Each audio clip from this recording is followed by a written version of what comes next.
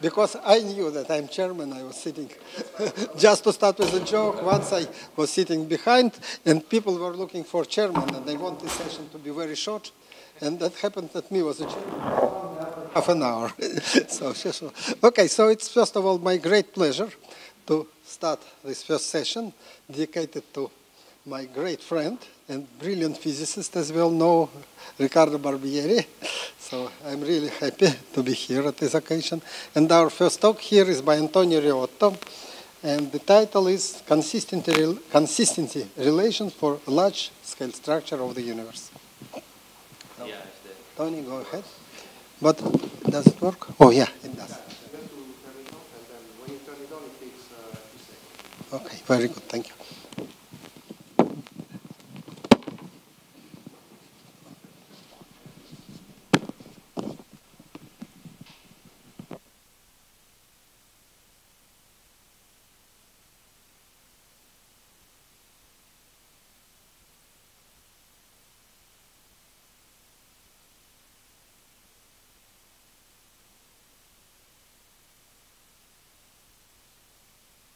I would like to thank Riccardo for being not only a special physicist, but especially a really special human being. So that has to be said in any occasions. I was told not to give a celebrative talk, of course, so let me go into the details. Today I'm going to talk about a subject which is something we have been addressing very recently, which is the idea of finding world identities, if you like, to connect to field theory, but this time in cosmology and especially in the large-scale structure. So the plan of the talk is quite simple. I will have a very short and, in fact, simple-minded introduction to large-scale structure for the non-experts. So I won't, of course, go into detail. And then I will go directly to the role of symmetries in the large-scale structure. What I'm going to talk about is the result of a series of papers that I've been writing collaborators with people at the University of Geneva, some students, but this is a subject that has been also addressed by lots of other people. Some of them are here in this room, Paolo Creminelli, Filippo Vernizzi, for instance. Also the Padova group has been contributed to it, and also in Saclay. So Planck has given us a very simple picture of the universe. We know what the universe is made of. We know, of course, that there is 30% of dark matter. The majority of the energy density is in terms of energy, of dark energy. But of course, the most important data that what the data are telling us, the most important thing is, in fact, that the lambda CDM is matching the lambda CDM model is matching the data pretty well, and especially the fact that this data can be explained in terms of a very simple idea, which is simply the idea of primordial inflation. Primordial inflation is, of course, a period during the evolution of the universe where the universe expands very quickly. And because of that, structures can form late in the evolution of the universe, thanks to basically the creation of quantum fluctuations during the inflationary period. The idea is very simple. You have quantum fluctuation on microscopic scales, and those are amplified by the very quick expansion of the universe to microscopical scales, to astrophysical and astronomical scales. And the perturbation leaves the Hubble radius, which is this horizontal line there, and then they re-enter the horizon, they re-enter our local universe much later in time, and we see them under the form of temperature anisotropies or mass abundances, if you like. So that's the main idea. So the idea is picturing this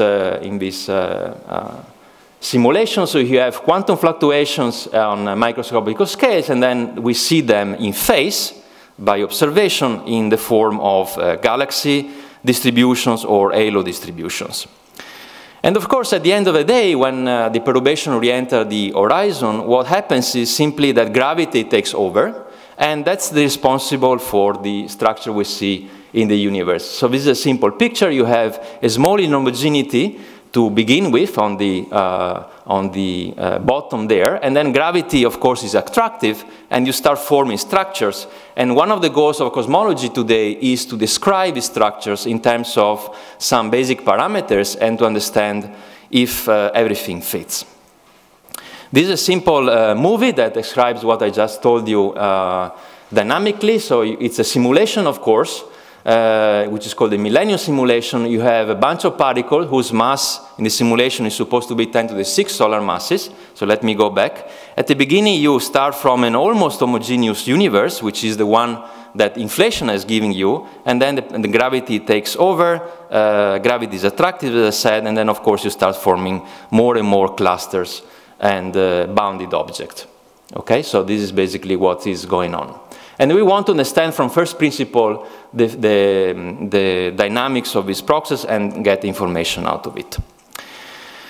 In this kind of simple-minded pictures, galaxies have to be interpreted as peaks of the dark matter distribution. So the universe has a dark matter distribution, as I said, 30%. There are fluctuations generated originally by inflation, and only when there are peaks above a given threshold, we say that galaxies, or in any case halos, tend to form precisely on those locations, and we can find the correlation function of galaxies that we can observe by direct observation in terms of the underlying dark matter distribution. So here there is a simple formula that tells you that the density contrast of galaxies, for instance, in this simple picture is a function, which is a local function. That's the reason why the model is called local, of the density contrast of the dark matter. And then you Taylor expand, and the coefficients, which are the coefficients of this Taylor expansion, are called bias parameters. So one of the goals of the nowadays cosmology is to understand how these bias parameters behave, and to relate, of course, them to the underlying dark matter distribution, because that is related to inflation itself. Once you accept that this full picture, then what you can do is to describe the density contrast, which is, of course, the dark matter distribution at the given point, compared to the average one. You can do a Fourier transform, and then, of course, you start computing correlators. Those are the observables that we can measure. So, for instance, there, it's the power spectrum, the two-point correlator, which, of course, depends in the inflationary picture, depends on the initial power spectrum, which is a simple power law, k to the n, where n is called the spectral index. And then, of course, you have a transfer function that takes care of the post-inflation evolution because of gravity. Of course, one can compute, and one has to compute, because those are observables, more and more correlators, like the 3-point and the 4-point correlators, as a final product of the evolution of the universe. Now, what is the problem here to face? The problem is, of course, that structures, by definition, are nonlinear objects. A typical halo has a density contrast which is about 200 or even more. So it's clear that even when you start from the initial condition provided by inflation, which is 10 to minus 5 in density contrast, when gravity starts acting and the clamps starts becoming operative, then of course the density contrast starts growing, and you reach very soon the regime where the perturbations are not linear anymore. So here I wrote down the equation for the linear density contrast, and you see the solution of it is that density contrast grows like the scale factor. The scale factor, of course, is increasing during the expansion of the universe, and therefore very quickly, at a given scale, delta becomes over a unity. It is fair to say that perturbation theory that you naively apply does not work, because you expand the density contrast as a sum of contributions at, let's say, the first order, the second order, the third order, and so on. And take, for instance, the second order grows like the square of the scale factor, and therefore, again, you eat the non-perturbative regime very, very quickly. People have, during the last few years, worked out many analytical methods to take care of it, but it is fair to say that all of them fail as soon as you look at the structure of the universe when the universe, let's say, the size of about 10 megaparsec, which compare to the full horizon, which is about 3,000 megaparsec, is not terribly small. The reason is very simple to understand, is because if you look at the variance of the density constant, which is indicated there by this quantity sigma, you see that around 10 megaparsec, which corresponds to an halo of about 10 to the 14 solar masses, the variance becomes over a unity. So this is another way of saying what I just, of seeing what I just said in words. Okay, so the lesson here is that already 10 megaparsecs structures are highly nonlinear, and you have to resort to something which is not analytical. So either you do embody, so you are very good in numerical and in numerical simulations, and the movie that I showed was a product of it, or you apply a simple principle that Riccardo told me when I was here back in year 2000. He said it is always better to look at things from the top rather than from the bottom. Okay? He was not speaking about physics, but I applied that to physics, which I think is a very good advice. So the question that I'm going to address in this talk is the following. It's a very simple one. Is it possible to get information about the Lasky structure or the galaxy correlation functions at nonlinear scales where there is no way to apply the perturbative computations by using symmetries? Okay, so that's a very simple idea, which works very well in quantum field theories in many occasions. And of course, if one can do it, then it's a very rewarding, because of course one can check if the semi-analytical methods that people have worked out, which fail at some point, or even the embodied simulations are correct, because this relation will be completely trustable at any scale. And of course, it gives also a way of testing what people are up to in cosmology now. For instance, the theory of bias, the way you relate the galaxies we observe to the underlying dark matter distribution, which we are not able to observe directly, of course, only through gravity. We can test, of course, the modification of gravity at large distances, something that people have been really up to because of the acceleration of the universe, or you can test even the initial condition of the universe, like non-Gaussianity and so on and so forth. These consistent relations are, you know, in the quantum field theory language, they are in fact word identities, and some people some of the names of the I mentioned before, in fact, attack this problem from the quantum field theory point of view. But I will take another perspective. So the way we attacked this problem was very simple.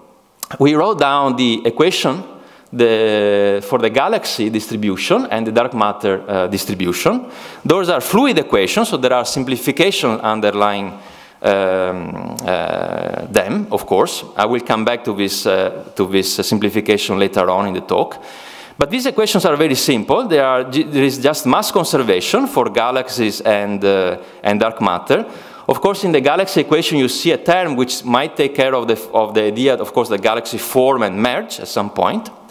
Then you have the momentum conservation equations, and of course, you have Poisson equations. So in principle, these equations are highly nonlinear, are already complicated by themselves, even though they come from the laws of Poisson equation in phase space. But it's already quite interesting to start from them, because we can learn something. So these equations have a lot of symmetries, which some of them have been known since the 70s. For instance, there is a symmetry which is realized linearly, which is a kind of Lipschitz symmetry. If you change tau and so your conformal time, your time and your variable x by some multiplicative factor, which is not the same for the time and space, then the density contracts, the deltas and the velocities, and the gravitational potential transforms in a given way. That was known already by Peebles, and applications have been worked out as well. But what I would like to talk about today is, in fact, another symmetry that it's a sort of extended Galilean symmetry, which does not transform tau, but transforms shifts basically the space coordinates, and you can find what are the new density contrasts and velocities and the gravitational potential because of this transformation, okay? Meaning that if you have a solution of your problem, you can make a coordinate transformation and generate another solution, okay? So why is that interesting for us? It is interesting because if you look at the velocity, how the velocity transforms, it transforms non-linearly because it gets shifted, of course, because it's a sort of Galilean transformation. And then, of course, since you see that from this relation V goes into V plus something, then immediately you realize that you can do something with that. And in fact, this is the trick. It's a trick that people use in inflationary physics very frequently. You can say, okay, I have this long wavelength mode of perturbation. So let's suppose that you have a sphere, and you look at galaxies inside this sphere, okay? And let's say the sphere is on short scales. So I'm dealing with nonlinear physics. I don't know how to describe this nonlinear physics whatsoever. But on the top of it, I add a long wavelength mode perturbations, okay? Now, this transformation tells me that I can go to a coordinate system where I eliminate the velocity of the long wavelength velocity, and therefore, since this transformation is a symmetry, I generate another solution.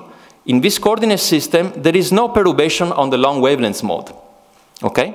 So in order to compute the correlators of the true system where there is a velocity perturbation, so the first term on the left-hand side, I can change my coordinate system, kill the long wavelength mode, so all the physics of the, well, almost all the physics of the long wavelength mode, and compute the correlators in this simple way, okay? This is basically a consistent relation that the system has to satisfy because of this symmetry that is underlying the system. If you go to momentum space, you can, of course, rewrite this consistent relation in a simple way. And this tells you that any n+1 correlator that you can write down, as long as one of the modes go to 0, so it's a long wavelength mode, has a very well-defined relation with the n correlator, which is at short scales.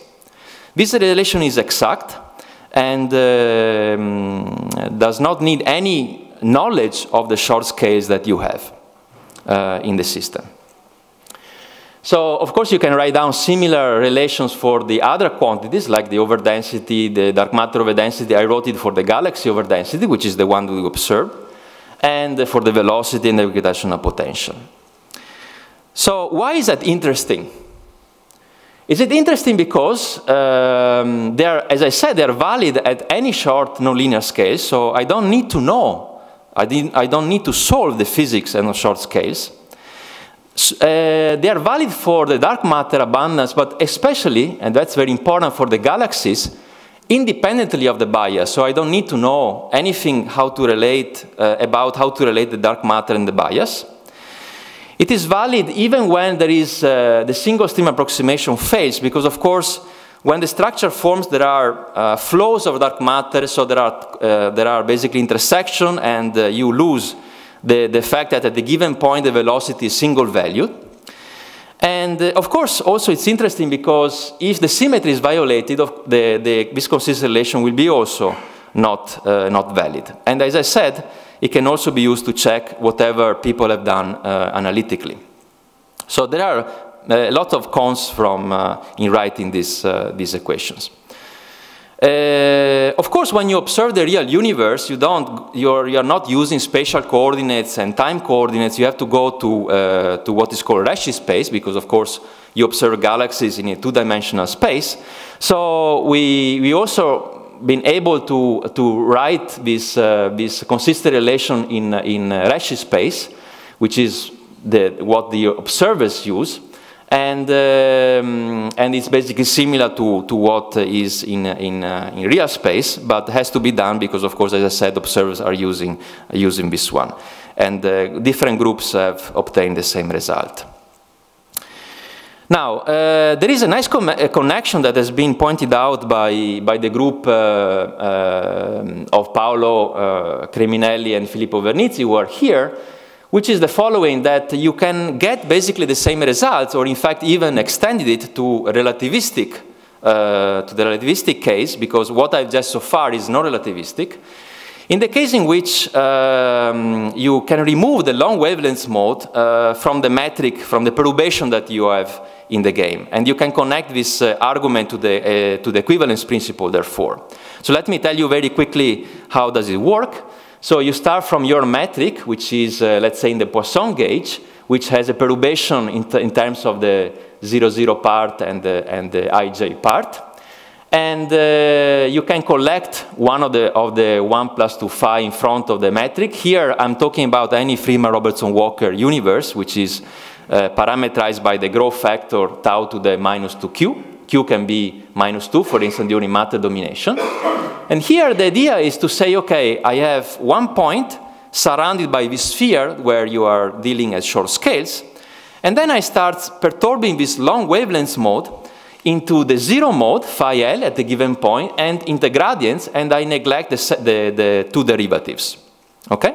So if I work in this approximation, what I can do, I can make a series of transformations, my coordinates. I can do a dilatation plus a special conformal transformation that eliminates one of the piece which is in front of the dx squared there. Then I do another. So I rewrite the metric in terms of a common factor times the de Sitter metric. For those of you that work with the de Sitter, they will realize that this is the de Sitter metric. And then I apply an isometry of the de Sitter, which does not change the metric over there, the de Sitter one, because it's an isometry, and I can rewrite everything in terms of an unperturbed metric. So what I can do, basically, I can remove the long wavelength mode by a series of coordinate transformations which are fully relativistic and eliminate the long wavelength mode. And because of that, I can write down or reobtain what I just said before, but in a more generic way. Of course, if you go to short scales, the pieces which are dominating are the ones that are highlighted there in red, and of course you reobtain the transformation that I described earlier. Why is that interesting to think in terms of this coordinate transformation in general? As I said, because it's applicable directly without any approximation, and is also related to the equivalence principle, because here what you're using is basically the equivalence principle. And therefore, for instance, if there are sources of violation of the equivalence principle, for instance, if you have a fifth force, like people like to play with in modified gravity, then of course the consistent relation might be violated. So let me go back to the bias. If you remember, I said that the bias is a crucial ingredient when you deal with the real universe, because of course we observe galaxies, we don't observe the dark matter in phase, and we need to find a way to relate the galaxy distribution, the density contrast, to the density contrast of dark matter. So one of the consequences of this symmetry that I highlighted is that it turns out, in fact, that the bias is not local as it is written in this equation. Okay? Local means that the density contrast of galaxies is a local function of density contrast of matter. And here, you should use the same principle that we use in field theory. So in field theory, we say if you have a symmetry, then of course all the operators that you can write down which satisfy the symmetry should be written down. And therefore, if there is an underlying symmetry that is satisfied by the equation of motion or by the dynamics, then in principle you should write down all the possible invariants of the symmetry relating the galaxy density contrast with the dark matter density contrast. Okay? So there is not only the local pieces, but you have a lot of other operators that you can write down. And those are invariants, so they are left invariant by the symmetry that I wrote before. Okay? Those pieces are called non-local. They are not non-local in the field theory language. They are non-local because just to be distinguished from the local pieces, which is the first line I wrote there. This is some nomenclature that people in cosmology use. I think it's incorrect, but nevertheless, this is what people are using.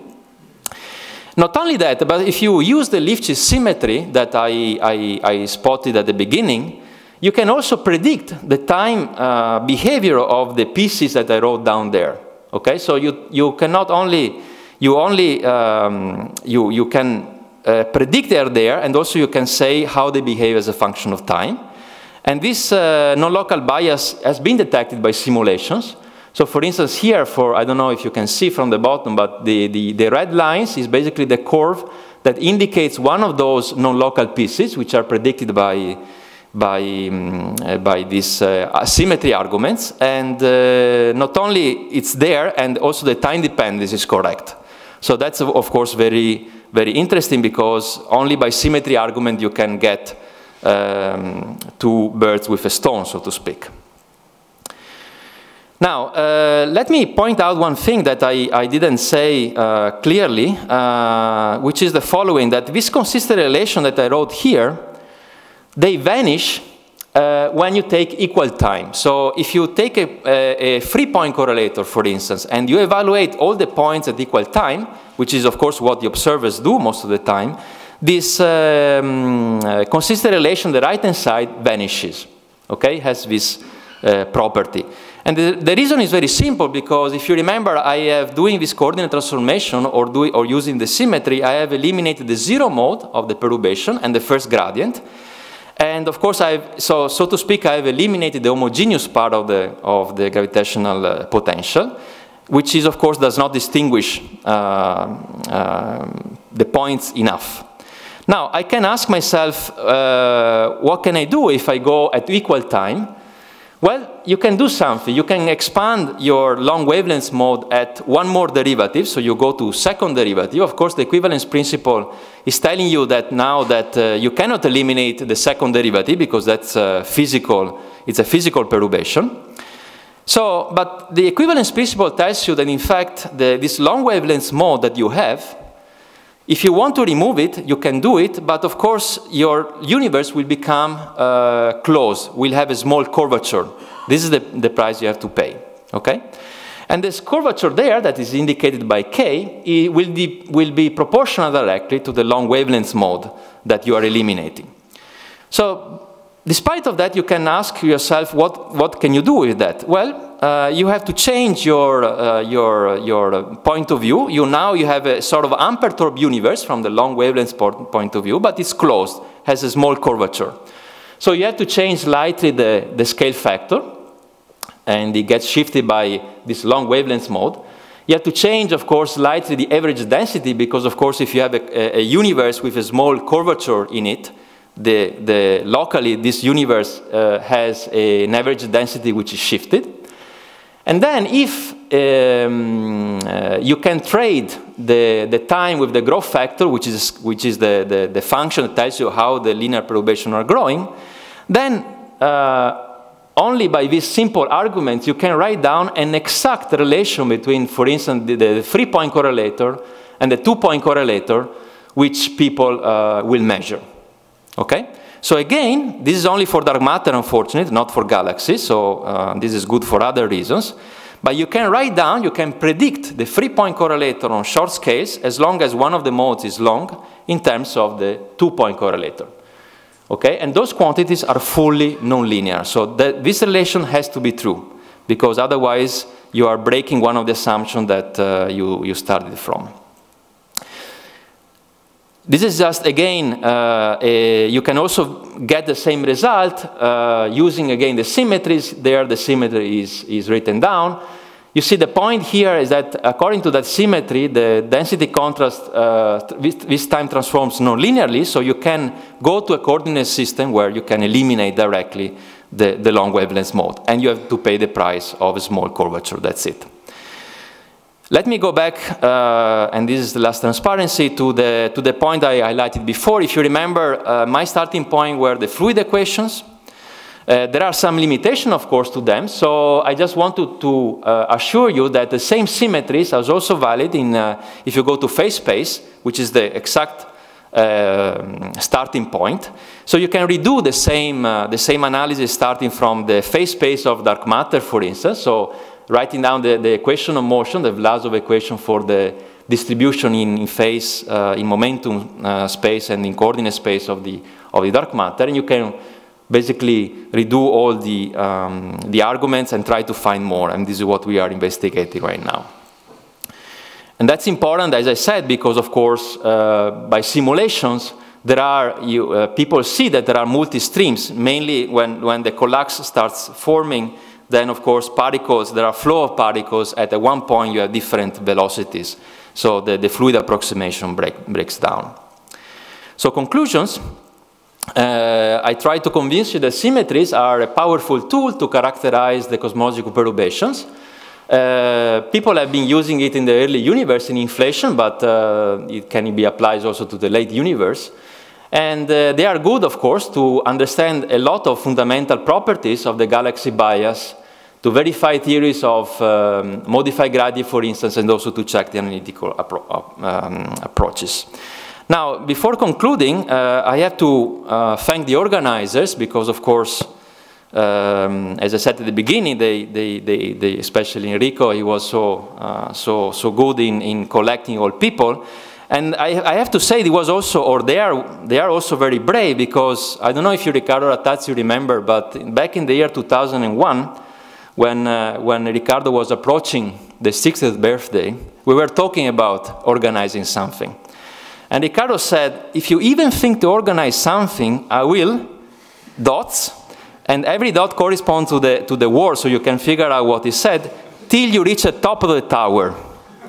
And do not automatically assume it's the one in Pisa. Okay, I will conclude here. Thank you.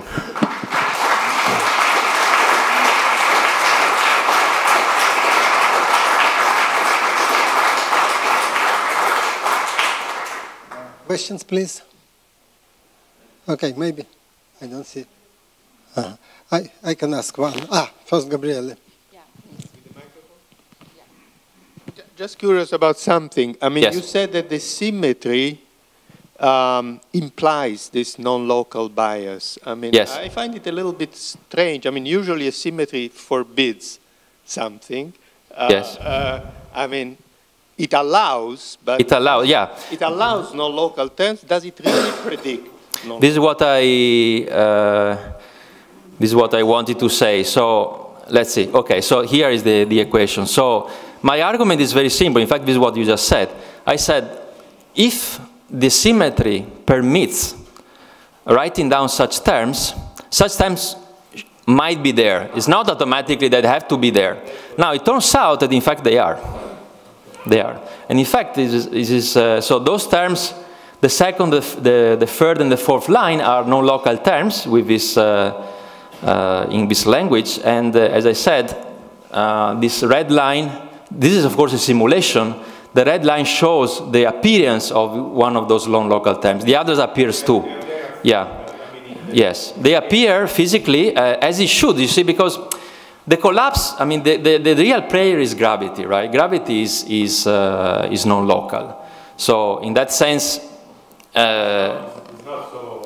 it's not surprising. It's not surprising. In fact, if you do a perturbative computation, you will see these terms coming out. The nice thing is that this argument tells you not only they might be there, but they also give you the time behavior, and it seems that it's correct. We are now running simulations in Geneva, and it was quite nice to see the time dependence appearing. Of course, this argument, as it's written there, it's only during matter domination. When universe starts becoming dominated by dark energy, this property gets lost, but you can do some perturbative computation to see how, what is the time scale for that information to be lost. Yes, please. First. Yes. Good comment, but since this is a nonlinear symmetry, you can also use it to tell some terms should be present to enforce it. It's like when you have a sigma model, right? The higher order terms in the expansion of the field are controlled. You are talking about the bias now, or in terms general? in general, I'm just a comment to what Gabriele was saying, that the symmetry is used to forbid terms. Yes. But it can also be used to imply. Yeah, I fully agree with that. I would like to understand whether this is the case or not. I mean, whether you can use this to deduce the presence of other terms at the higher orders. Yeah, so, no, of course, I mean, there is a principle by which you can write down all the terms. Here we stop, you said the last term, the Tij term, appears only at third order. So you can write down, many other combinations, okay, of course. But those will be very difficult to not only to measure, you know, in reality, but even by n-body. So I don't think it's so worth to go so far. Yeah, but you're totally right. I mean, I can go on quickly. Yes. Yes, please.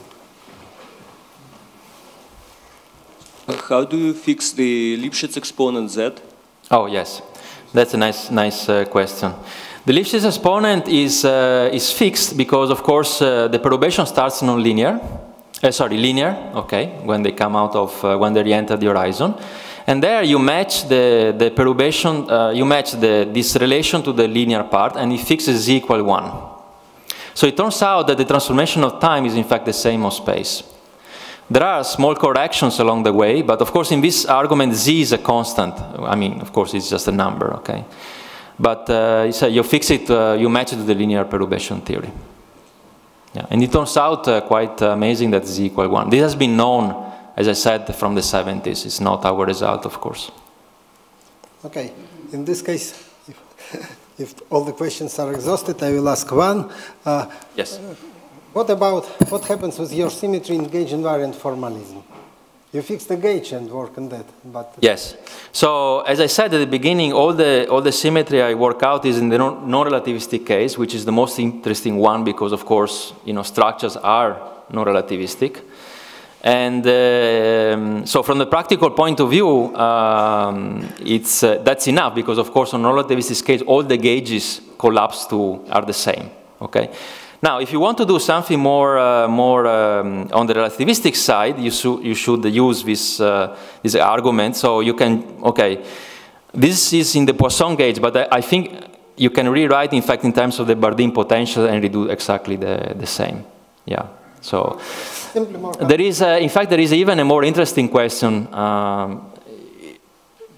Going beyond the gauge is interesting and has, you know, something that you have to do. But of course, when you observe the real universe, you want something which is an observable, so does not depend on the gauge, of course. Okay, so in fact, you should rewrite all the terms, all the density contrast, everything in terms of something that you really observe. So you have to take into account the fact that you observe a galaxy, light is traveling from you, so you have to take into account the deflection of the path of light and so on. So you should see the symmetry is a good symmetry in that case too, and as far as we could see, it is. Okay, so in fact you should go beyond gauge independence. You should really go to a real observable quantity, which is not equivalent to say it's gauge dependent. Okay, let us thank the speaker again.